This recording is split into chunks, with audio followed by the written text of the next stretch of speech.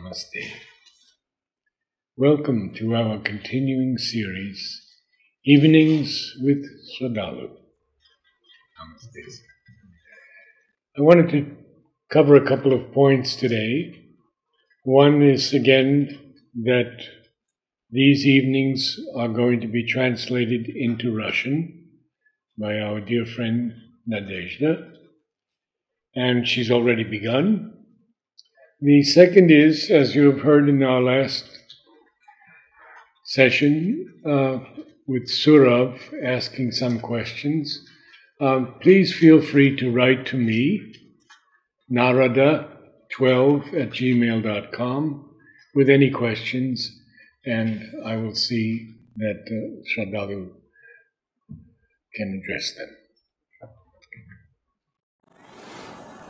I thought to continue from the last question where we spoke about health and healing. Good. And we looked at the key point that all illness is really some kind of disharmony. And the disharmony can be in the physical body, it can be internal to the body, it can be between body and environment, it can be in the vital body, it can be in the mental body, it can be even disharmony in relation from the personality to the psychic being, or it can be in relation to the spiritual consciousness. It can also be a disharmony between bodies, and this is an aspect which people don't always recognize. And I want to touch upon some of these ideas. We also saw last time that the key is ultimately faith, but in its deepest spiritual sense, as an experiential knowledge which the body has to have in order to be able to heal itself. If it remembers and knows what it's like to be well, it can bring forward that knowledge and bring back the harmony. And this can go very far. It can heal and even have miraculous interventions. A gradual healing is of course possible, but when there's a spiritual imprint which brings back the harmony, one can have miraculous overnight cures. And all of this was part of our discussion last time. But more than just healing from illness, for the purpose of the integral yoga, we need to have a strong, healthy instrument. First, strong, because if you are to manifest the divine consciousness eventually in its fullness, then you cannot be a little cup into which the ocean pours, which shatters the cup. The cup itself should be strong enough to be able to embrace the ocean and contain the ocean, so that the ocean can manifest through you. And so the physical body itself has to be strong. And it means not only physical muscular strength, which is one aspect of the strength, and it doesn't mean everyone has to have muscles, but it means also resilience. It means also immunity to falling ill. But most of all, it means that the nerves and the internal constitution of the body is strong enough that it can bear the intensity of the spiritual force. So this is something which I had alluded to last time when I spoke of disharmony with the spiritual, but I had not elaborated. It often happens, especially in the context of the yoga, that when there is a strong action of the spiritual force, the physical body can only contain so much. After that, it starts getting destabilized. It cannot hold. And so the spiritual force itself naturally restrains itself. But if we are to become effective instruments for the divine in its fullness, then we have to be able to bear and contain whatever intensity is needed to pour through us. And so it becomes a critical element of our spiritual life to make the body strong and resilient. Sri Aurobindo, in a very interesting conversation, I think it was with Doraiswami Iyer, but I may be wrong, but one of those very early disciples in the 30s, he points to the disciple, he points to his body and says that your nerves are still weak. You must make them strong. And then he says, my nerves also were weak and I made them strong by yoga. And then he explains the method is to bring peace into the nerves. And people think of it as more like a poetic imagery. It's not an imagery, it is a fact of experience that peace is experienced as a substance. It has a substantiality of it. It exists as a power of the self and can be experienced generally above you, and it must come down and settle into the body and settle into the nerves, into the very tissue and substance of the body, and to the extent that it can settle, it actually transmutes the working of the body. I'm not speaking of substance yet, but the working it transmutes. And very quickly, and as a result of this descent, your body can become extremely strong and resilient, starting with the nerves, which are the most receptive, the most conscious part, and then eventually through all the tissue of the body. And you may start with a weak body and grow to become a strong and resilient and healthy body. And this can be assisted by an external process, which from a purely yogic perspective will be to make the body conscious and more receptive. And for that you can use asanas, you can use aerobic type of exercises, you can even take exercises of the gym. It's not the exercise you do which matters, it's the way you do it which will matter. And your intention must be to make the body conscious, to make the body receptive, and if possible, turn the body awareness in relation to the divine and deepen that contact with the divine consciousness or spiritual force, mother's force. If you don't have that aspect, at least the intention to do that, to make the body conscious, and infuse in it with your mind and heart something of your aspiration to receive mother's force.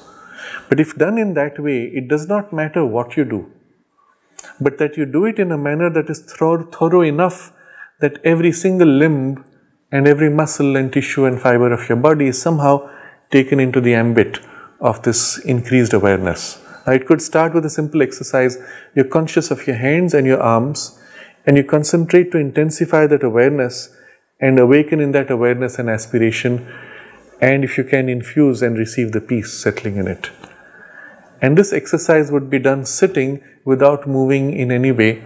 It would still have the same result. You could do it moving as a stretch while doing asanas, as you reach out to stretch your arms or bend in a particular way.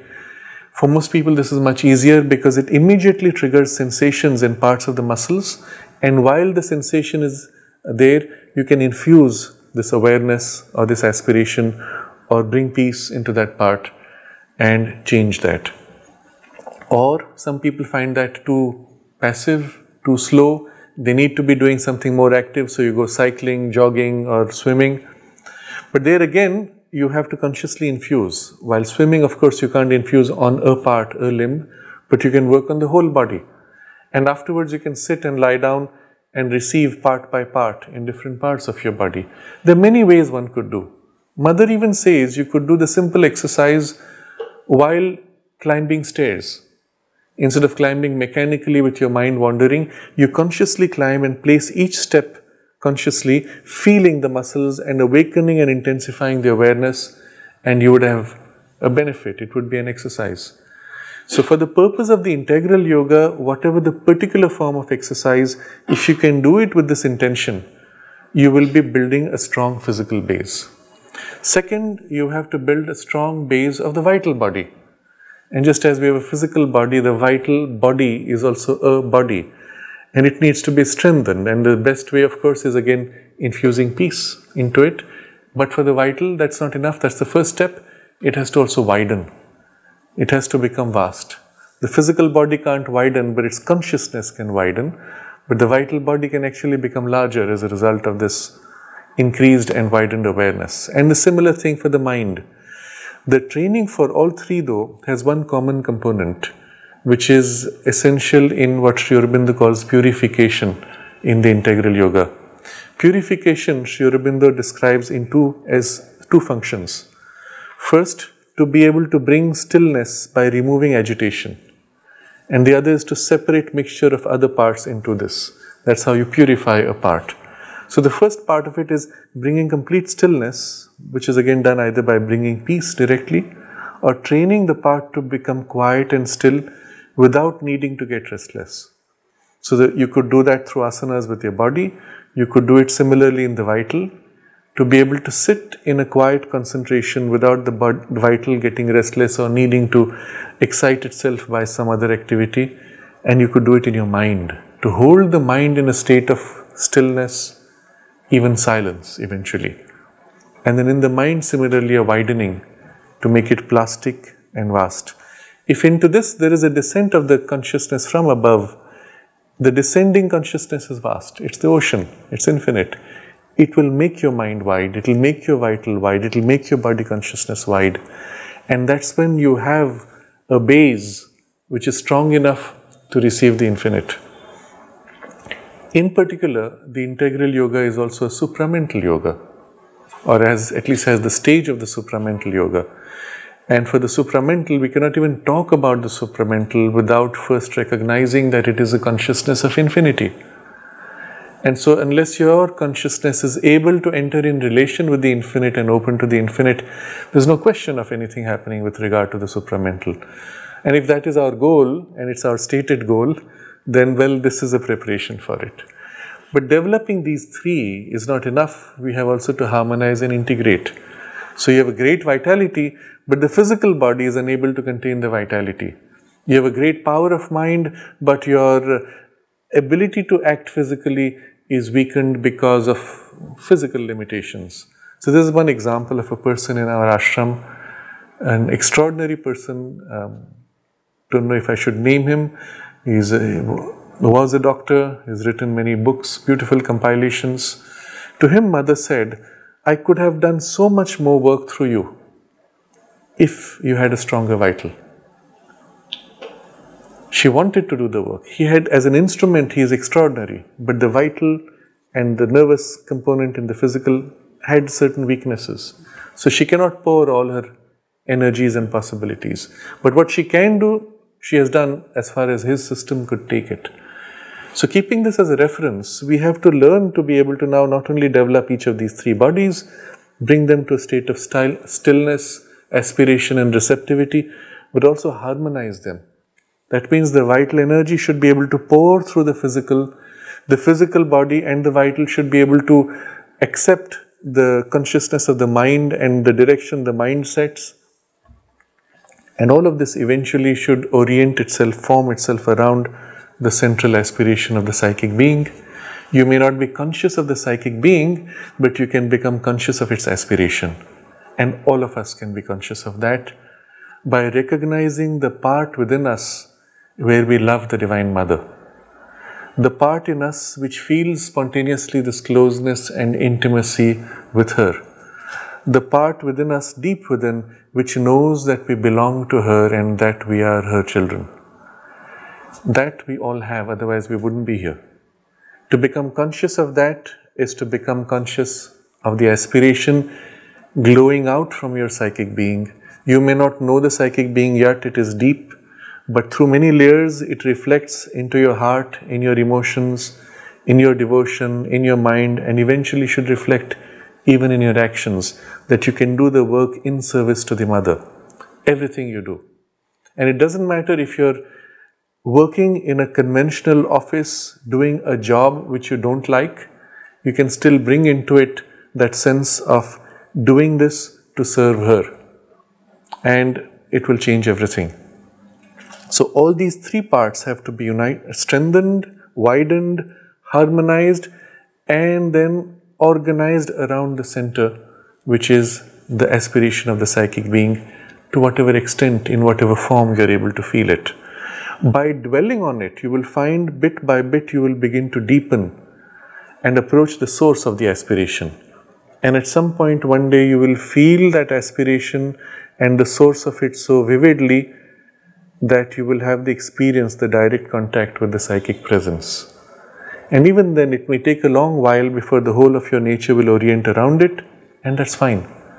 The fact that your mind or some part of your devotion has that as a reference is enough that you can begin bit by bit to organize all your activities and these three bodies and your life in these three domains around that center. And so this is the task given to us. And I'm taking this as a continuation of our earlier discussion on health and illness, because this is true health. We think of health only when our physical body falls sick. But the fact is, all human beings are sick because we are fundamentally disharmonious. We have three different pieces and then the psychic center within, all disconnected. That's ill health. And so inevitably it reflects in a physical sickness of some form or other. And if not sickness, we don't call it sickness, we call it limitation. Somebody can be very healthy physically, but so rigid and narrow that, well, you cannot interact or work with the person at all. To me, that's still a psychological sickness. It's an inability, a limitation. It's as if your muscles became hard and you can't move. Your mind becomes narrow and rigid. Your mind is not flexible. It's equivalent to your body being stiff, isn't it? And inevitably, of course, it reflects in the body. If your mind is narrow and rigid, your body becomes narrow and rigid. So I'm looking at that, taking from that discussion, we must grow more and more in completeness of harmony within each body, between these three bodies, and around the center of harmony, which is the psychic being. And all of this now becomes the vessel, the container, which turns and opens to the spiritual consciousness, the divine presence, the vast presence of the mother, and becomes a receptacle for her force and for her action to work through us. And this is when we can say, now you're healthy and you're an instrument. Mother has given us many flowers. Peace in the nerves, peace in the physical, peace in the vital, to help us through the flowers to attain this. I wanted to ask you about something we haven't touched on, and that is possession, and of course in the Catholic religion, exorcism. How, when an adverse force comes into the being, does the person get rid of it when it's so strong? I will broaden the question to a more subtle form of possession of which we are not conscious at all. As we are this dysfunctional individual, profoundly sick in a certain way, although physically healthy, all kinds of influences act in us from outside, including not so good influences, even anti-divine forces. If they get a hole to poke through, well, they will poke their suggestion, their idea into you, and sometimes they seize you. And it's strange to see little children who are very nice, sometimes they get seized by the excitement of the moment and they start doing something which is perverse and they can't control themselves and push it through, and often leading to some harmful consequence. And I've seen that happen, I've experienced it in childhood. It's as if something, and you feel overwhelmed by anger, and then you wonder, where did this come from? And if you're sensitive, the child is surprised and next time stops it from happening. But all of us are vulnerable to these kinds of nudges, pushes, suggestions. You can see it happening in children. And if you're conscious, you can block it. If you're not conscious, or if you accept it and enjoy it, then you create a passage where now it starts working. That's your first step towards possession. What is meant by the word possession is that something other than your psychic being now begins to have an influence over you and begins to possess, control a part of you. It starts with that. It can start with a tiny part. So somebody gets upset and the high of the anger seizes him and he begins to enjoy it. If he's in a position of power, there are no consequences because everybody else bears the consequence of his anger. He has to face nothing. So now he begins to enjoy that, begins to trample on others, and very quickly, before he realizes it, he has become a bit of a tyrant. And you say the same fellow, before he came to the position of power, was such a nice and caring fellow. What happened to him? Power corrupted him. What was power that corrupted? It's not so much the power, but forces which entered and seized his enjoyment of power. Similarly, they say money corrupts. No, it's not money. It's your allowing yourself to be seized by the enjoyment of it that makes you vulnerable to another force. You can enjoy it. You can enjoy power. But when you allow yourself to be enjoyed by the power, then you have yielded to it. So this is how it starts in small touches, except in a few rare cases where there's a defect in the system, and then you can have these occasional intrusions from other beings. But let's look at a normal case first, and then we will look at those extremes. By opening yourself to that and allowing that kind of thing to get in, a partial limited possession has taken place.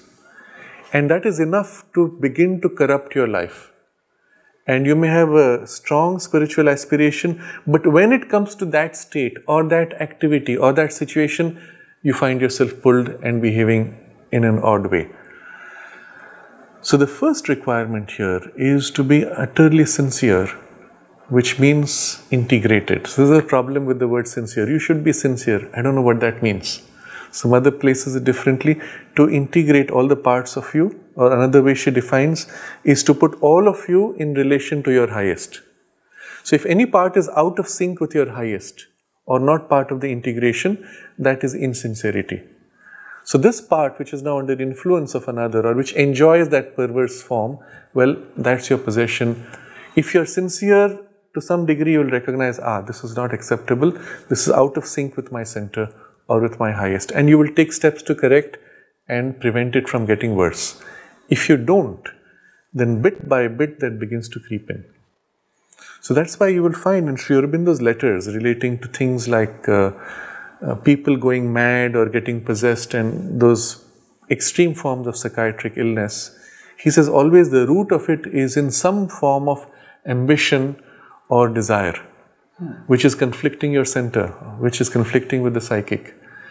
Now in this context you'll understand how that makes sense. That ambition or that desire which was corrupting or which allowed something else to seize you was out of sync with your psychic center.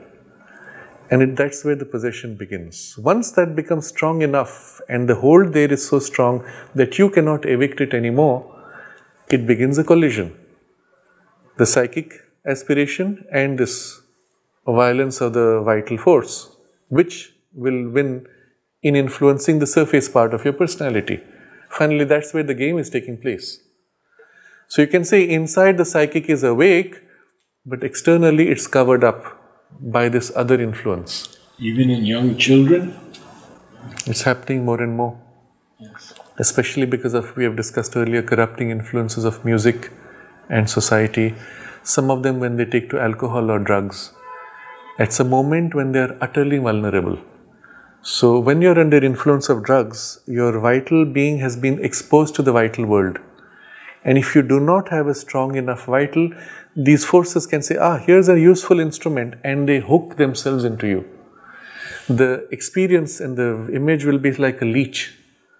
If you're walking to the jungle and a leech attaches itself to your body, you can come out, you will feel nothing, but it's draining your blood. If you try to pull it, you can't. It's literally attached itself so tightly, it'll tear off the flesh. Something like that happens in the vital body. They hook into you and then won't let go. Now what happens subsequently, the fellow is completely normal, except occasionally he feels these weird tendencies, weird impulses, and if he is able to consciously push them out, then you have mitigated, limited, and eventually either that leeching energy says, this is not interesting, it lets go and goes away. Or it pushes harder, I want this instrument. And if at that point the integrity, the sincerity is not strong enough, or the psychic influence is not strong enough, it can be pushed back and the other thing takes over. I've seen this in people where there's a clear division in personality, and some of them were very respected people connected with the ashram. They would put forward this love and devotion for the mother as a mask. And once they had your trust, this other side would creep out and start manipulating, using, etc.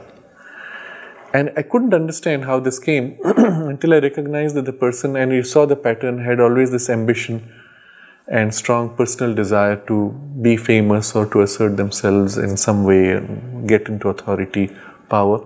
And that created the division, the split. I don't think in the case I'm thinking of, there was an external possession, but the vital nature and its ambition used its spiritual and more psychicized aspect as a cover, but there was a split. And the result was in his body you could see.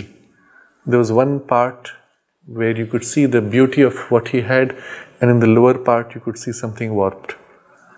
And inevitably it reflects in the outer form also, the division in consciousness. You could see there were two different people. But all this I'm bringing forward to set the base for that more extreme case, where now the influence gets strong enough that it can actually cover up the psychic influence and hold that position. And the psychic finds itself trapped. It can ask for help, and it may come through knocks from outside which break the outer shell and allow the psychic influence to come forward. That will be a painful crisis which breaks the personality, crushes the personality in a way, at least the warped part, in order for something deeper to come forward. Or if the warping is not too strong, the crisis would be enough that the person suddenly says, what am I doing with my life? I want something more meaningful. And there's a sudden shift, and that part fades out bit by bit.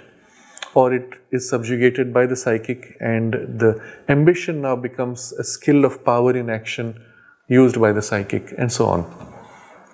But in the extreme cases where a vital being now gets a hook and takes charge, the psychic being recedes or is completely covered up, and that's when we call it a possession.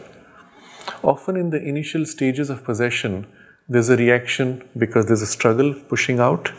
In the body, there's a reaction. The body feels, in the psychiatric vocabulary, they call it aura. The person feels like a heat or a presence approaching, and they already know it's going to happen. And then the body reacts, and you have these fits. The body shakes as if trying to throw off. And Sri Aurobindo describes that as an attempted possession. Something from outside is trying to get hold of your nervous system, body is repelling, and it creates the fits. And eventually they stop, and it passes. But it generally points to a weakness in the nervous system or in the vital, and it can be either hereditary, or it can be that the body is driven to extreme exhaustion by lack, insufficient food, or excessive work, and which leads to some breakdown, and you have nervous breakdown of some kind, and then you're vulnerable, and so on. But if you maintain your basic health, then that should not happen. But the possession having happened, the psychic has no recourse. It may remain trapped, and the personality can be completely seized. In rare cases, it even happens that the psychic being leaves the body, and it's only the vital being that takes over, and the psychic has left long ago. Can it also not be that the personality welcomes this power? Exactly. Initially, there's always this element where someone enjoys it. Yes. They enjoy the high, they accept it, and that's how they allow it to come in. And once you have allowed it, then it won't let you go.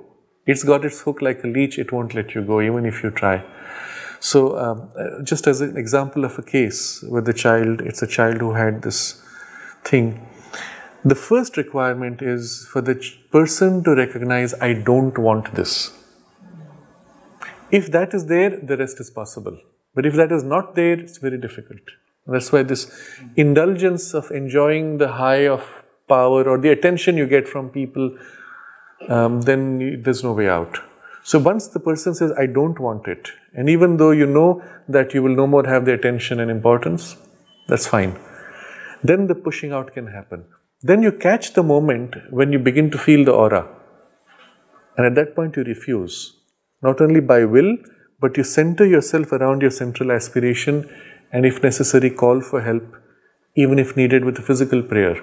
So you may use a prayer such as a mantra of protection, like the Mahamrityunjay mantra, which is, in translation, it means the great mantra of liberation over death.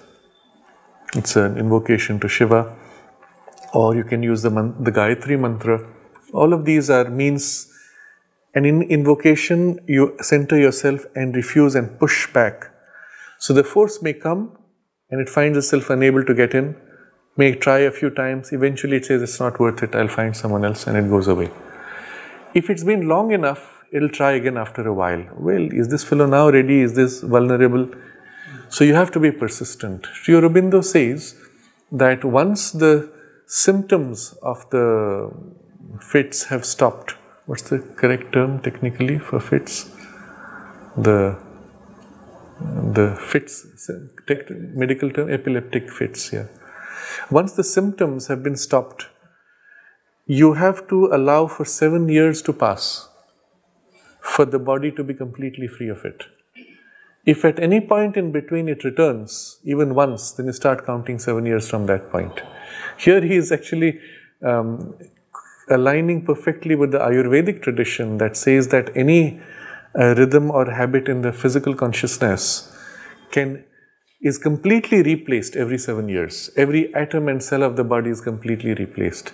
So anything which has been pushed out for 7 years is now effectively inaccessible to the body. But if at any point it is half gone out and it comes back, well, you start over again. But in this way, he says you can completely cure yourself of this possession, attempted or otherwise. In the extreme case of complete possession, one can do nothing except if there's a spiritual intervention, which is what you were pointing to. Yes. Many religious systems have mechanisms, rituals for expelling. The people who expel need to have a certain physical and vital force and strength of their own, and of course a spiritual backing. But even if they are not spiritually developed, a strong vital force may be enough, because finally the entity is vital. So I'll give you an example. This is a documented case of somebody, I believe it was England, but it's something I'd read 25 years ago, so memory fades now, of a person who was possessed. In a state of possession, he would spew out abusive words, very crude, coarse, and then it would pass. So a Christian priest was called to exorcise.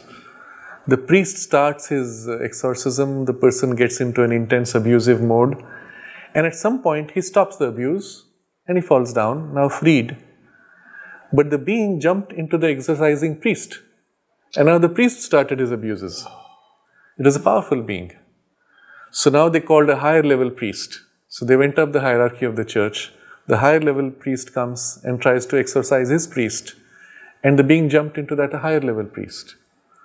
And it's a very interesting case, well documented, but it shows that the exorcising person must have some, first of all, a physical and vital strength, because you're fighting something on that level, but must have a deep enough spiritual foundation if you're dealing with those extreme cases. In India, we have a lot of this kind of knowledge within the tantric system. And there are people who have the ability to do these, and often they resort to rituals where the strength is on the ritual and not so much in the person. But the person still has to have a strong vital, because, and as is the case, you do not get into that kind of practice if you don't have a strong vital. But the spiritual component is called by the ritual structure, and these can be quite effective. But after all that, what does the person want? And so we come to examples from known to us connected with the ashram, where many cases where people were possessed, when mother was informed, she intervened and removed the possession. She didn't even need to meet, no ritual, nothing. The name was given, she concentrated and removed the being. And the person was free, and after a few days or weeks, suddenly the person had the symptoms all over again. So when they reported to the mother, mother said, what can I do? I remove the being, but the person calls him back, because he feels empty. He doesn't feel that high of the vital, whatever's seizing him. He calls him back. And that's why ultimately we will come back to, what do you want? Now, having had all this discussion, I want to give to it a positive direction. If an external vital being can enter and seize you, well, you can equally refuse it and open yourself to the divine energy. And unlike the vital being, who is another egocentric vital force, as good or as bad as any other human, the divine energy that fills you is not an egocentric force, and it is essentially a force of universality, of compassion, of love, of wisdom, of purity, serving the divine will, which includes the whole cosmos in itself. And so we will not use the word possession anymore, because now that word has a very narrow connotation. Rather, we will say to be seized by the divine consciousness, or rather to become a conscious instrument for the divine. If you can be seized by a hostile or a negative vital being in a possession, you can equally choose to consciously align yourself to the divine energy and the divine will. And that is the journey of the yoga. For which purpose, of course, we first strengthen our individuality so that we are not vulnerable to these external mixtures. And then we align ourselves in our entirety to the divine, but also in exclusivity to the divine, only the divine and nothing else. So, coming back to the first part of the discussion where I said all of us are vulnerable to influences. 90% of our thoughts or more are coming from outside. 90% of the impulses we have are coming from outside. The error is to think that it's ours. Just because it popped up inside you, you say, my idea, my desire, my impulse. And in so doing, you have been deceived by the force coming from outside. I find this very common among people who will say, I have these persistent negative thoughts. So we go deeper into the discussion and the person says, this thought comes which is always criticizing. I said, but you don't want it to come, right? You say, yes. You want it to go away, right? You say, yes. Why doesn't it go away? I don't know, but I keep thinking. Then I say, recognize, it's not you. You want to not think. How can you say you keep thinking? And people stop and say, yes. And then I say, recognize, you want to stop this thinking, but that wants to continue. That is not you. So the first step is recognize that the persistent negative thought pattern is not your thought. It's an outside thought coming in. Sometimes backed by mischievous beings, sometimes just a habitual formation, and sometimes they take pleasure in harassing you. I say, don't you feel harassed by these thoughts? Yes, I'm miserable. So many people I've met who have this problem. But then at least recognize it's not yours, and that being has great joy in harassing you, in making you miserable. And once they accept that, the next step is separating. This is not me. What do you do if a dog pokes his head inside the window and keeps barking at you 24 hours? Well, you close the window. You do that to this thought formation. And the error, of course, people make is to push it, and stops here. You have to push it out of your circumconscient, your entire aura space, your personal space. Literally throw it out far away. If you like, you visualize it as something pushed out until it goes into the sea. You know, the sea is like infinity. Dissolve it into the sea, throw it out. And you'll feel relief immediately when you do this.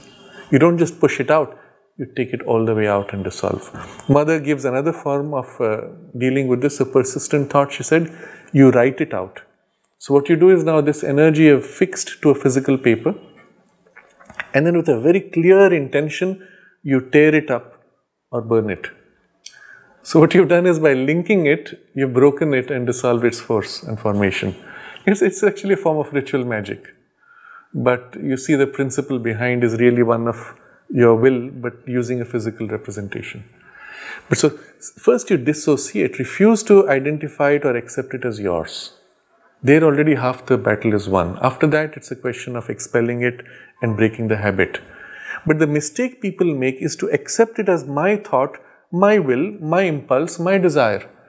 How often have you paused to think, is it really my desire? And people say, I'm struggling with my desire for X. But what do you want? I want this, I don't want that. Then the desire is not yours.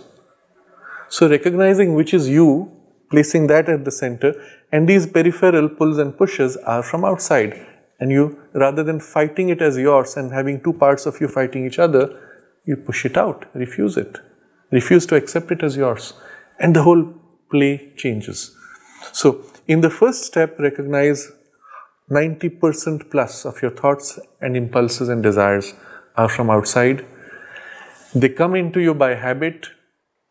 We've grown up with that. Or they find a resonance in you, which resonance you can change, but that's not the problem. You can refuse to accept from outside. You can say it's not mine, it's not me, what do I want? And do what you want, freely, joyously. And then as you become conscious of the thing entering or the things entering, you'll be able to block them out and refuse them well before they enter. But at the same time, you have to work on the positive side. You can't just fight on purifying, which is an ending. Sri Aurobindo gives this example. You can go on purifying your vital, it will keep getting sullied because it's open to the universe. So instead, you strengthen the influence of the divine consciousness, strengthen the glow of your aspiration to fill you. And as that spreads, those things have no place because they don't find resonance, they can't come in. So let's say an anger impulse coming from outside can seize you when within you there's a tendency for anger that it can catch and resonate with. And by the spreading of this clarity of your aspiration and the divine influence, that knot of anger tendency dissolves. Now the anger force comes, it can't find a resonant point, it passes right through you. You can actually feel, yes, the anger thing came and I watched it go because nothing in me responded to it. And such a relief to be free. But doesn't mean you're unconscious of it. You see, yes, all these thoughts are there, okay, but they're not mine. And then it doesn't matter anymore.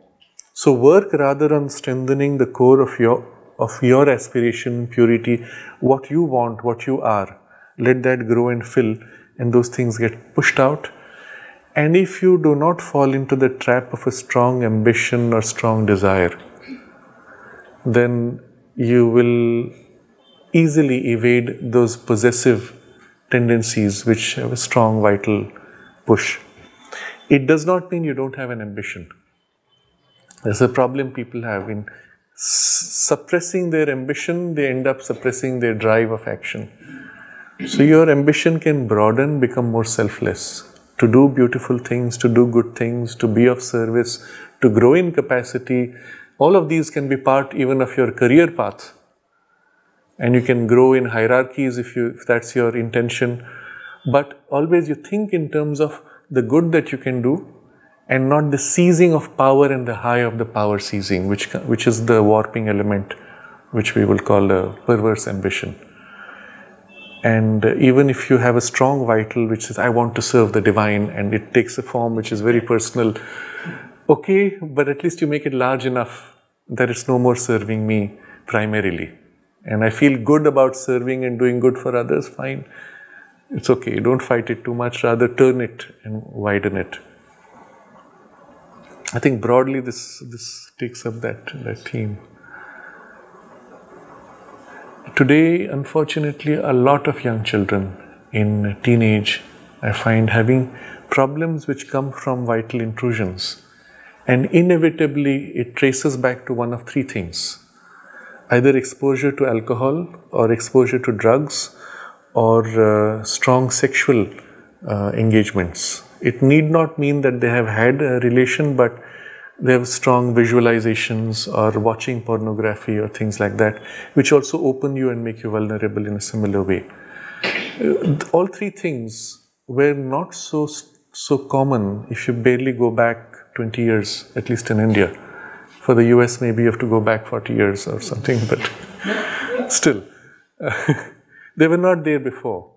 And with these things have come these vital intrusions, and I will use the word partial influences, attempting possession, which somehow disrupt the personality. I had recently a very interesting conversation with a young man in his late teens, and he had passed through an experience of feeling strong attraction for a girl, and then he was able to pull out of it. And I explained to him what happens, how it works, and it made a lot of sense.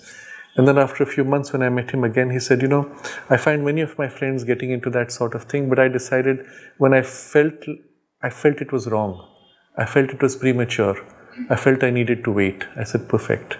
And that was the psychic intimation, giving him the right suggestion. And I explained to him, I said, your system is in formation of individuality.